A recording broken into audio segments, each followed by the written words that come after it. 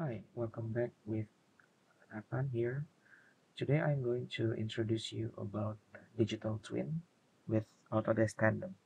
So the digital twin from Autodesk solution is called Autodesk Tandem.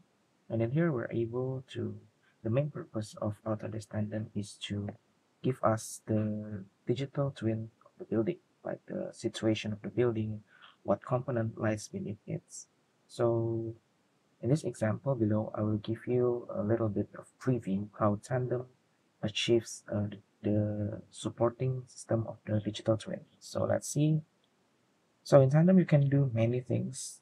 So we can see that we have our general architectural model and actually our coordination model. And in here, we can see that if we want to see the, let's say, the cafe or kitchen, we can actually see the individual components that resides beneath the building. So at here we have all the MEP plumbings that we have, like the pipes. All of the component that was featured within our BIM model is actually the model and we shown in tandem.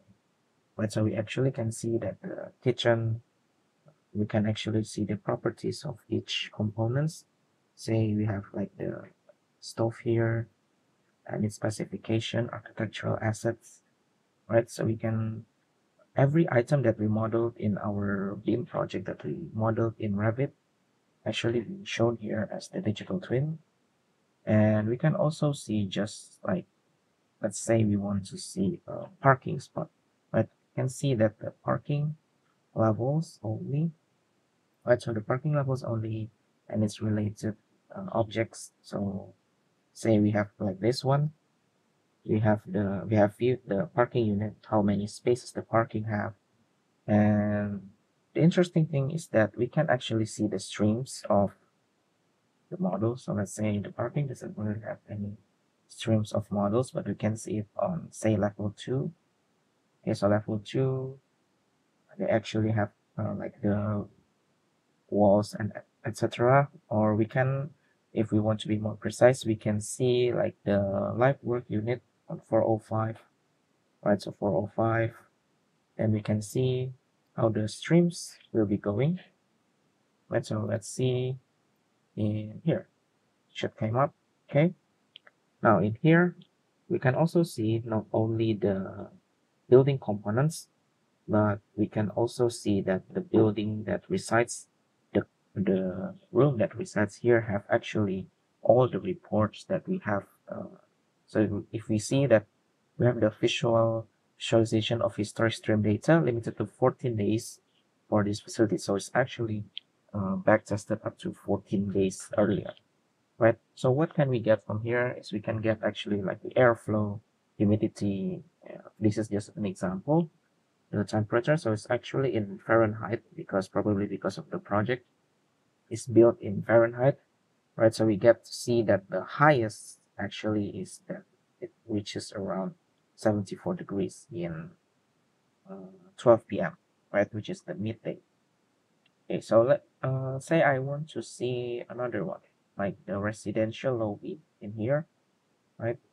Residential lobby. I want to see like the what will people feel. So not all of the rooms will have the visible streams because not all rooms also have air conditioners, right?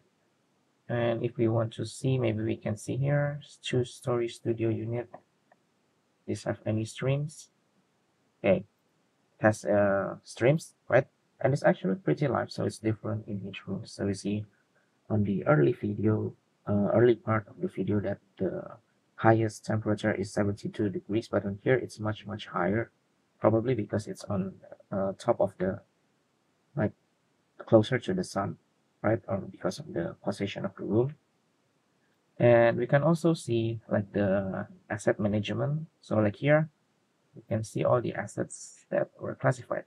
Right? We can see that the architectural assets that was being placed in here, right? We can also see that the building elements, which is actually just a collection much, and the systems, which shows you the overall MEP model of the building. Right, so this actually gives you a proper, clearer understanding of the views.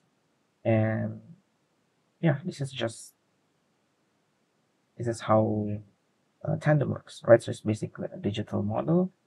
And if you just want to see like the buildings itself, right, you can just uncheck this filter here, right? Let's check this asset classifications, and then you can just see, say, I want to see the mechanical thing only, right? In this case, electrical, architectural, and HVAC. So you just uh,